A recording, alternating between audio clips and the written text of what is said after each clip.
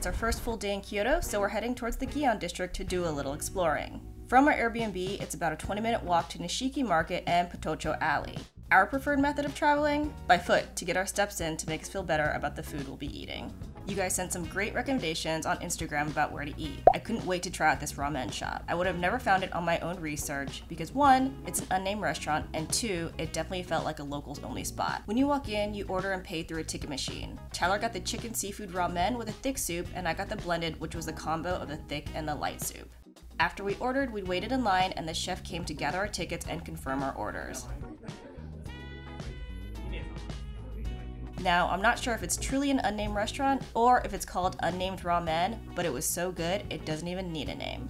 Right as our ramen hit the table, we found the chopsticks in the drawer below the bar, thankfully avoiding a major tourist panic moment. The broth was rich and hearty and especially good on a cold day like this. This is the most unique ramen I've ever tasted. It was a savory mix of fish and chicken with pieces of fatty pork and a seasoned soft-boiled egg to top it all off. After our quick and efficient lunch, we layered back up to do some souvenir shopping for our friends and family back home. Good Nature Station is a hotel with a few restaurants and a market located on the first floor. With so many interesting ingredients and seasonings to be discovered, Google Translate was our best friend.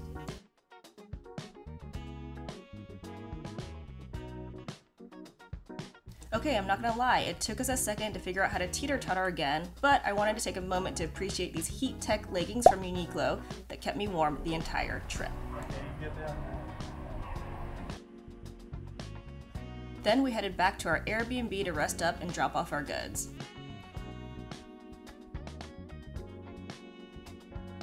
After some R&R, we headed out for drinks. Tyler found this quaint record bar in the neighborhood, and the experience exceeded all expectations. Oh, this person scared me. We found some seats in the corner, ordered our drinks, and the yum yum egg. We didn't exactly know what this was, but if there's an egg in it or on it, I'm game. The soft-boiled egg was topped with chunks of soft cheese, bonito flakes, and a sweet and salty sauce. But to sum it up, it was yum yum. We went upstairs to check out the record collection and to get a bird's eye view of the space. With a couple of drinks in my system, this descent was not easy. Back at the bar, we continued chatting with the bartender and DJ, learning about Japanese artists and albums. Our Spotify playlists are a bit more well-rounded now. Another bar snack and a few drinks later, our new friends quickly became fast friends.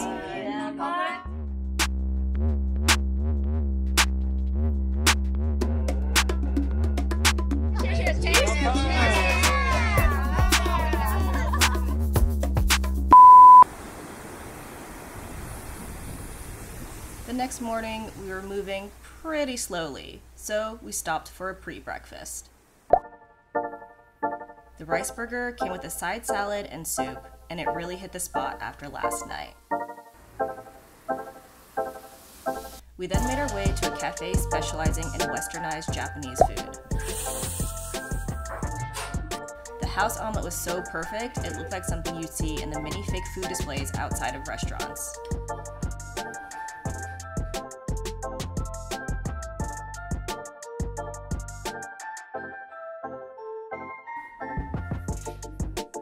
After second breakfast, we meandered our way through the streets, making our way to Nishiki Market.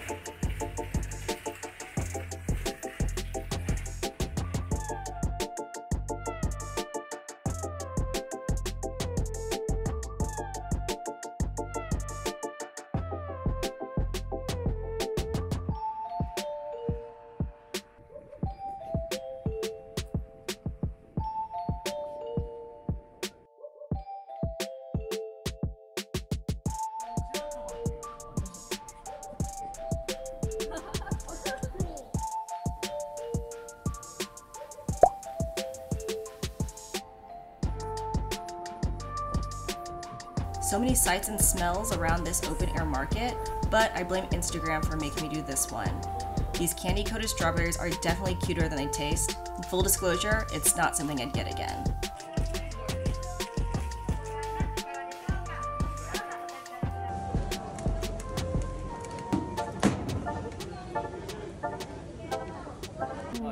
Wow, huge.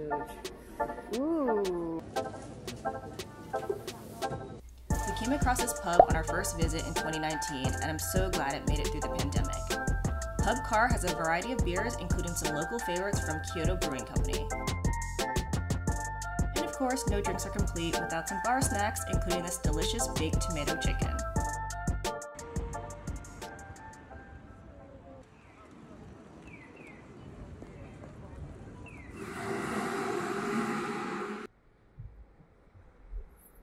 Today we're taking a day trip to Nara, which is about a 40-minute train ride from Kyoto.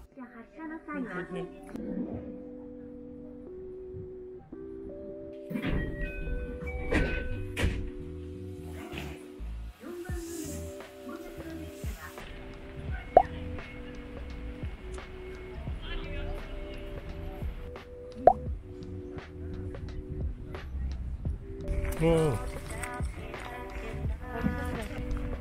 See you guys.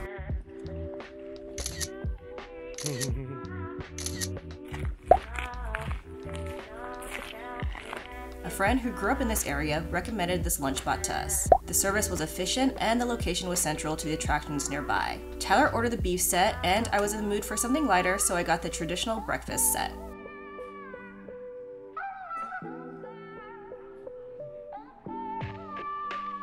After lunch, we headed to the Toraiji Temple, home of the Great Buddha.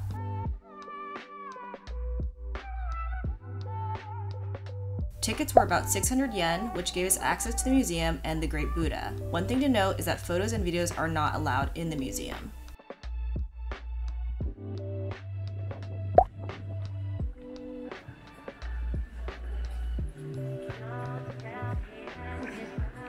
The sheer size and details of the temples were impressive, while the surrounding landscape and ponds were serene even at the end of the winter season.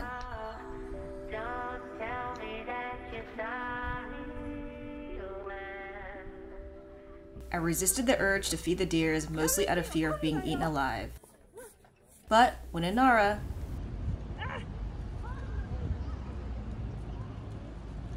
That's not so bad. after barely making it out with my life, we made a stop at the Goldfish Museum located in the Minara Mall.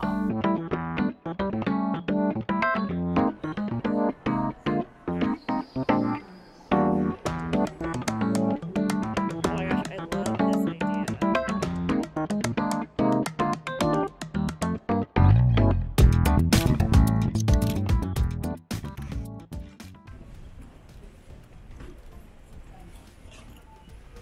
Today we're headed to Osaka, but first, a pit stop for lunch.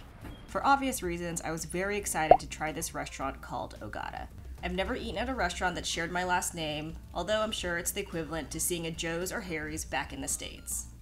After devouring my chicken nanban, we hopped back on the train and made our way to Osaka.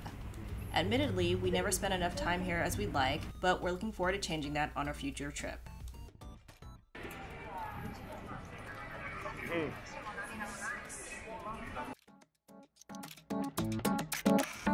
We walked through the Dotonbori area and finished the day with a sweet treat before heading back to Kyoto to pack up.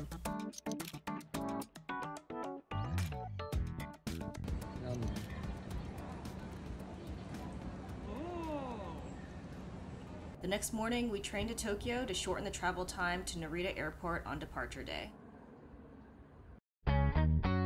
Since it was our last day of the trip, we splurged a bit with a night at the Prince Gallery Hotel in Tokyo. The view was incredible and the toiletries didn't disappoint either.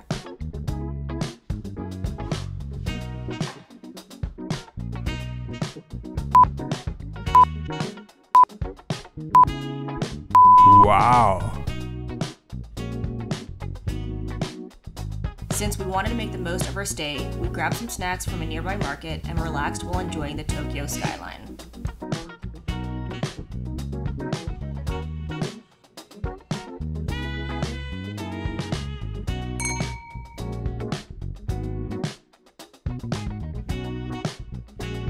Morning arrived quicker than we would have hoped, but it was the perfect send-off to an amazing trip.